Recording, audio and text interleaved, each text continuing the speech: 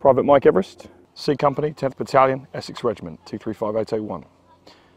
I'm by no means an expert, but I'm going to be chatting to you now just about this, which is our primary battle rifle, the #1 Mark III short magazine Lee Enfield rifle.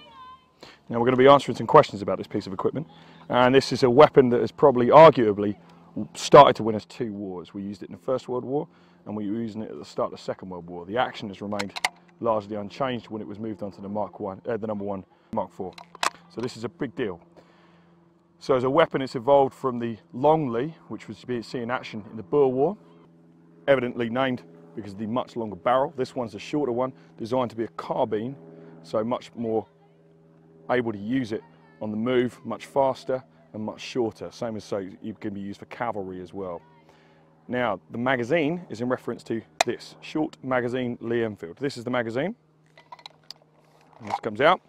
Now, unlike in the movies and the video games, this thing does not ever come out when you're on the battlefield. It's a top-loaded magazine there, and what we do is we charge the magazine with charger clips here with 5 rounds in each one. Each of those gets placed inside of it with a quick action. That opens up, and each of the rounds moves down and plunges the spring there inside the magazine. Once closed up, the rifle is now ready to fire.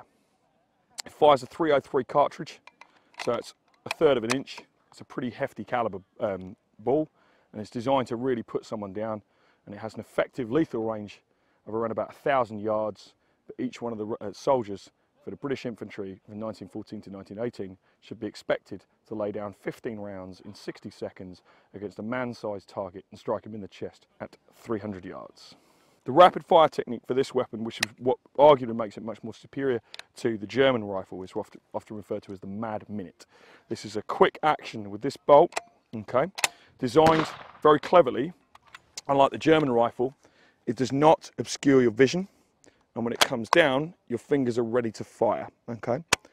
So with a single action like that, it's quite simple to use. So what we're going to do is what's referred to as a Mad Minute.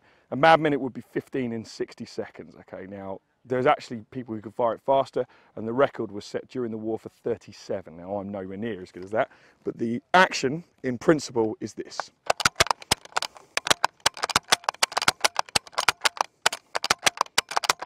Now, that's obviously not going to be nearly as accurate as laying down 15 accurately placed shots. Now, bayonets have become an important part of warfare, and they start knocking around about 1700. They move very quickly through into the Marlborough Revolution, the Marlborough Wars, with much longer bayonets, and it develops from there. This is no different. Originally with the long Lee, it had a small knife bayonet. This, to bring it up to the same length as it, will need a much longer bayonet. In fact, 17 inches. Here we go. Once locked in, the lock is secure.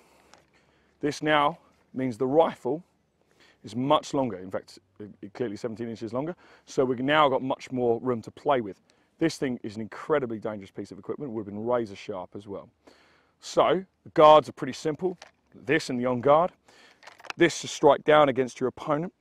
If you're against an Ulan or a cavalryman, the breech block comes up against your face like this to stop any sword attacks from striking against your face. We can use longer points, so that means we start to do it like that. We can use shorter points like this, even jabs like that, up into the enemy, or we can take the blade and use it to strike with the butt. Now that's very tricky to do once you're inside the trench, but this piece of equipment really is going to be a fantastically designed killing weapon. Such a simple thing. Mankind has evolved over nearly 10,000 years of warfare, and ultimately being able to strike your opponent at 300 yards with a .303 ball is going to be good, but at the end of the day, warfare always boils down to hand-to-hand combat. How many rounds will we carry? We're going to be carrying, and each one of these is 15 on the charger clip, so you can see there, that's 10 there. And this, we'd have 15 in each pouch. So we've got 15 there, so around about 150. Then we would also have a bandolier with an extra 50, and another bandolier inside your small pack, so that's another 50. And in the engagement, we'd be spitting out quite a few hundred of them, Okay, we'd be laying it right down on the enemy, and they would have boxes of ammunition brought up during the action, during the attack. So service action for this piece of equipment, 1901 is when it really starts to see action. It gets real action during the First World War, so in 1914 to 1918. Start of the Second World War, 1939, the British infantrymen are still using this piece of equipment.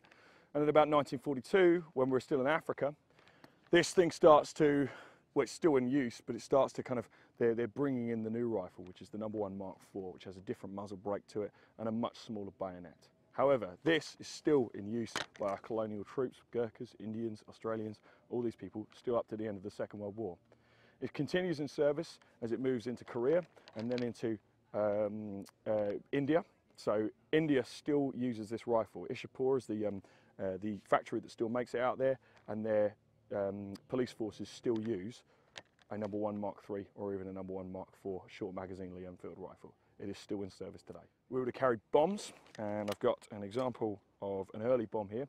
At the start of the war, bombs were not the traditional hand grenade that you see in the movies, the old pineapple, and it's actually what we would have had in jam tins. They would have had jam tins packed with explosives. This one is a Barrett bomb.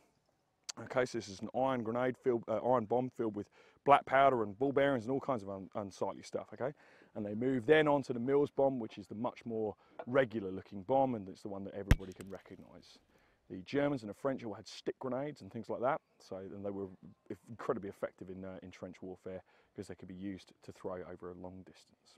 And also, this could have been fitted with a very special type of cup holder on the top, which we could have had rifle grenades, which were a grenade that you put in, use a blank round, and then you could strike at a range of around about 600 yards with a high trajectory. This is a serious piece of equipment, a high explosive round being launched at 600 yards.